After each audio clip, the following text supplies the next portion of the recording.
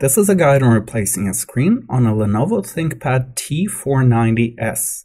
For the replacement process, we'll need the plastic pick.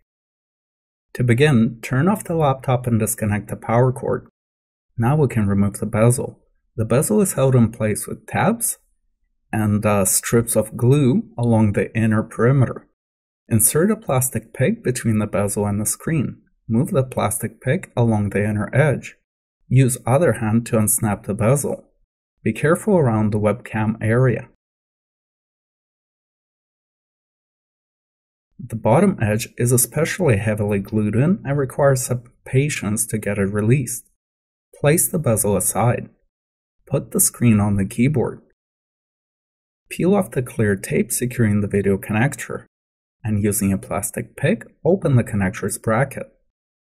Disconnect the video cable and discard the old screen.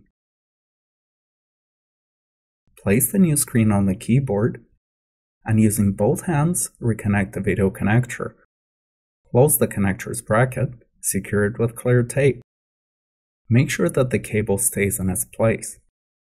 Caution: it is very important not to force any of the connectors. As well, you must not twist or slant the connector when plugging it in. Lift the screen up and fit it into the back cover. Test the screen.